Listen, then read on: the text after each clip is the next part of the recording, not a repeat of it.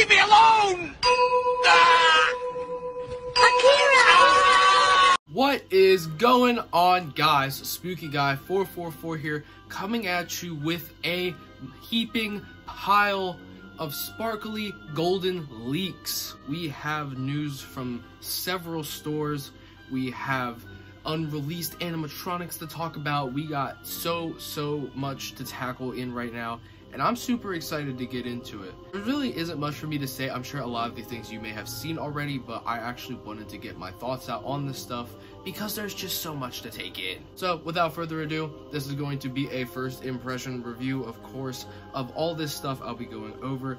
There's gonna be some bads, there's gonna be some greats. I'm excited to get into it. So without further ado, I'm Spooky Guy 444, and let's get into all the news. So we're gonna start off with the smaller things and work our way up to the bigger things, reveals from stores even as small as Joann's all the way up to the big bang that was Costco just 2 days ago at the time of release. Let's talk about Joann's. So Joann's, not a lot of people have been talking about this, and probably for good reason, because there's nothing new. It's all old stuff. There's a few interesting little skeletons here and there, but it looks like we'll be seeing the same old. The 8-foot Digi-Eye skeleton with the projection eyes is back, along with the spellcasting witch, and probably one of my favorite props of 2020, the Scaredy Scarecrow from Costco. I think it's pretty cool to see that these are back, but I won't be picking them up, just because none of them are really my thing, don't quite need them. They also all come in at around $400 to $500, which is insane. However, Joann's does do discounts a lot, so they will be significantly cheaper, especially as the season goes on. Coming up next, we have At Home's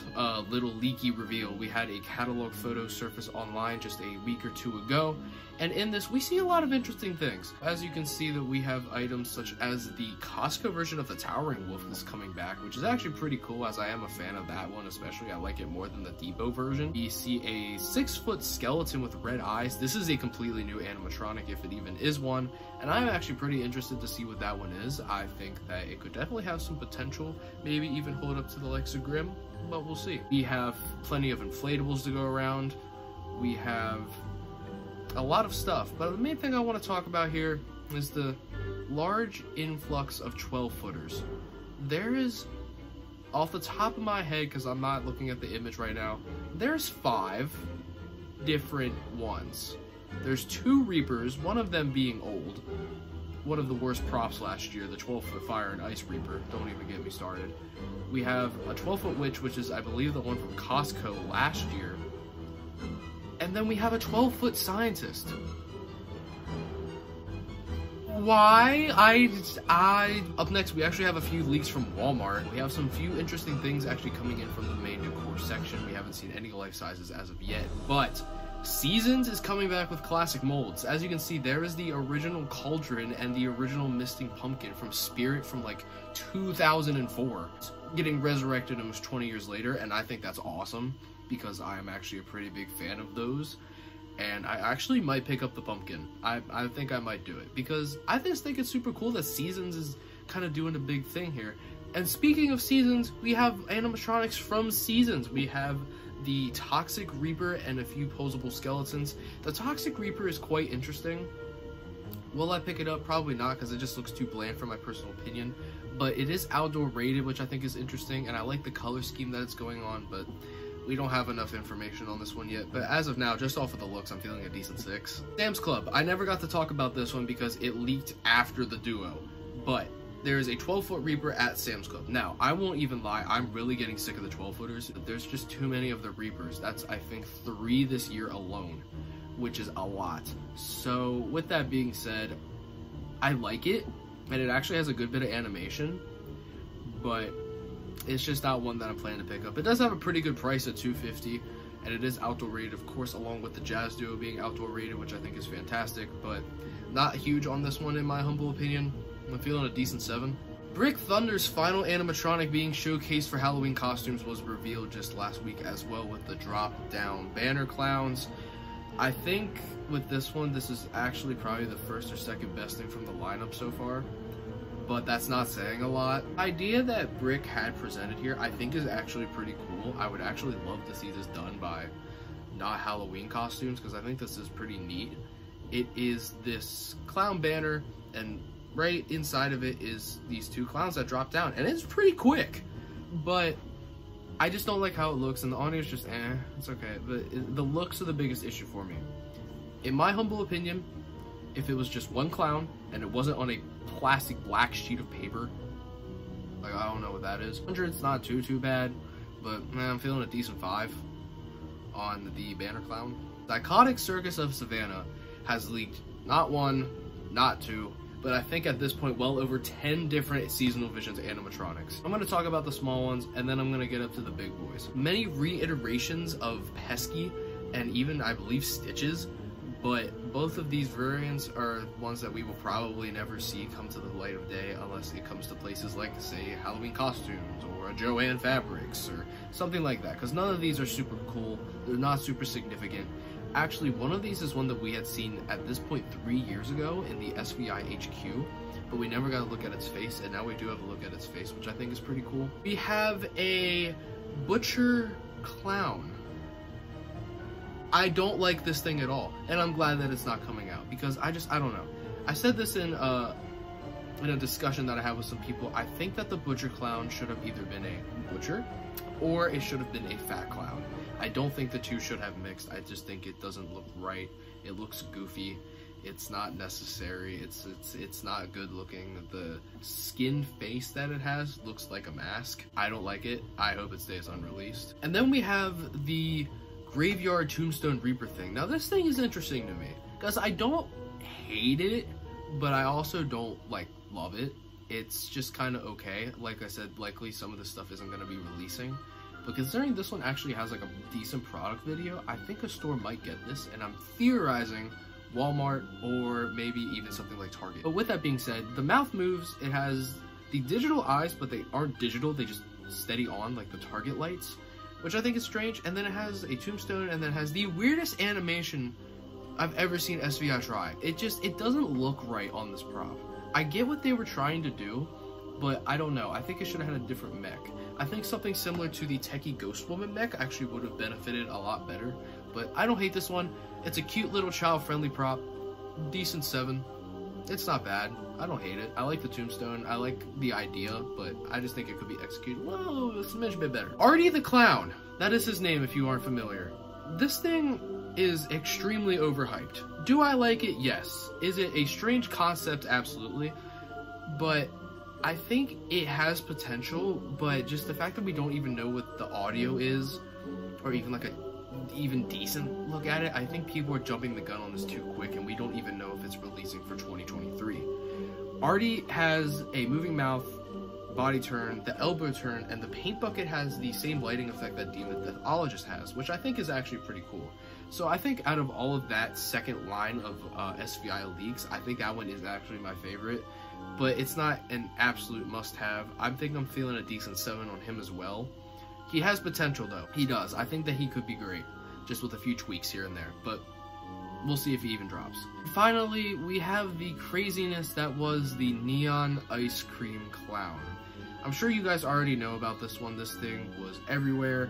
This thing has so much lore that I honestly might even make a video on it myself, because there's just so much to talk about with this thing. In short, Psychotic Circus tried to get this ordered from a factory that he found on Alibaba, and through that, the factory almost in a way scammed him out of all the money, because they weren't supposed to give it to him, because this piece is going to Party City for the 2023 season. And because of that, everybody who ordered one of the 50 neon ice creams was basically refunded all the money, because Party City sent him, take this with a grain of salt, a cease and desist order. But we'll see. I don't think it's too bad of an animatronic. I think it's pretty cool, and I appreciate the hell out of what Savannah tried to do. I think that this was a super awesome opportunity to get just a limited amount out for just even a couple haunters. I think that's great. 300 was a little steep, but it came from a factory that tried to rob him. I think the concept is cool, but I think it needs a few tweaks. I'm not huge on the color scheme. As much as it is colorful and pops, it is pretty cool, but I think another color scheme like a blue and purple could have fit him better. And I do think that Hugs is a better of the lunging clowns. I'm feeling a decent 7 on Neon Ice Cream, but that isn't me being negative. I think it's an okay clown. I do. And finally, we have the Costco stuff. Woo! Yeah, baby! That's what we're here for. That's what I'm talking about. Costco blew it out of the water this year. Oh my goodness. Let me talk about the mid stuff though. So we have another variation of the dueling banjo skeletons, but this time they have a fiddle. I like the soundtrack that these have, but I have no desire to own these, and there is like 6 different variations of this exact same prop. So I'm very tired of seeing it because Costco has been getting it for the past 5 years. But either way, it's okay. It exists. I'm not gonna be upset if it's only in Australia or the UK. Decent 6. It's hard to even judge that because it's a tabletop, all but whatever. Let me talk about my hot take. I don't like the lunging clown. It's so ugly. And right now, rumors are saying that this is a Pan-Asian animatronic that is a reskin of the 9-foot Big Lots Witch. And that prop is terrible. I do appreciate Pan-Asian for doing more outdoor stuff. I think that is fantastic and a step in the right direction. But Pan-Asian has not made a good prop since Fairy of the Dead. I think if they got rid of the big googly eyes and then just made like the black behind it, like his eyes, I think that would be awesome and he'd look way better. And then didn't have the motion, because at that point it's just like a Cuddles the Clown knockoff. That's what he is. Because he'll have like the arms going up and down. He'll have the moving mouth, he just won't have the body turn. And in my humble opinion, Cuddles is better in almost every regard. Not a fan of this clown. I think it's pretty mid. Decent 4. I don't like it. The punk rocker skeleton. This thing is awesome. I am a huge music nerd, so I'm very heavily biased on this and the musical skeleton duo from Sam's Club. So we have the skeleton with a guitar that is literally a tombstone, and he has a bunch of phrases. He has a super strong, I think, Australian accent, maybe British, I don't know. And it sounds awesome. And then he has like actual songs that he sings. I don't know how long they are. Maybe they're as long as they were in the video. Who knows? It sounds so good. I love his audio, and I just love, you know, the simple 3 animations that he has. They benefit him a lot. I love his design. He's awesome. Super, super cool. I really hope that this one does come to the US, but if it does, I won't be too sad, because I just kind of want him for a queue line for like a haunt or like just a party. Strong 8. Strong 8 on the punk rocker skeleton. Second favorite prop of the year, as of now. Favorite prop that come out in the past couple weeks, and it is absolutely at the top of my priority list. And if it does not come to the US, I'm going to riot. The Mummy. This thing is absolutely beautiful. Seasonal Visions is literally reviving and putting the classic animatronic world into an absolute renaissance. Let me explain. In 2004, Jimmy made an animatronic called the Brain Monster. Classic prop. I'm sure if you're a haunter, you know what it is. It's a pretty iconic piece. That animatronic had eye movement, and it blinked, head turn, mouth movement, and then the arms kind of flapped, which is weird. But either way, with those animations, we hadn't really seen that much at all besides eye movement from the Prime Jimmy stuff, basically until like 2011, 2012.